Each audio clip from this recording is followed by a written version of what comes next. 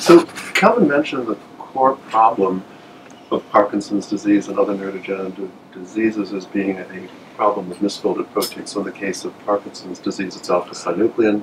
It's a normal protein that misfolds and becomes incorporated in the Lewy bodies, the hallmark of brain pathologies of Parkinson's disease. And often when I talk to the public, they don't quite get what a misfolded protein is, which I think I can understand. So let me illustrate it. This is two pieces of paper, and I equate this to a protein, like insulin, a signaling molecule that engages a receptor, conveys messages into the cell, and then glucose is taken up, right? So all of the action figures in the brain of proteins, they're encoded by genes, but the worker bees of the brain are the proteins that do what I just described, for insulin. So conveying information is a critical part of what proteins do. And if those proteins become misfolded, like I just crumpled up this paper, I can't read the agenda anymore. So it's lost its function. It can't convey to me the rest of the day's agenda.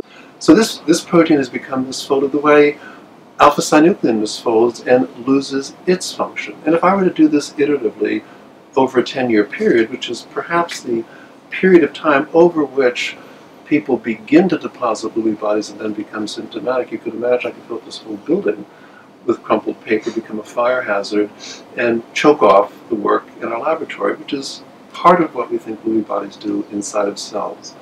The concept of cell-to-cell spread can be demonstrated in a similar way. So when the alpha-synuclein protein escapes from a dying cell or in some other way, it can float through the brain, enter another cell, and encounter the normal alpha-synuclein, and that becomes templated, corrupted, becomes the rogue protein makes its normal counterpart a rogue protein, and this is the iterative or repetitive process that Kelvin described.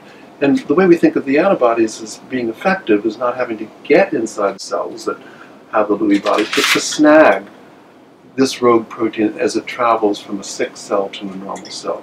And so the antibody does this, grabs onto it, and can take it into a literal trash compactor, a macrophage, or in some other way eliminate it.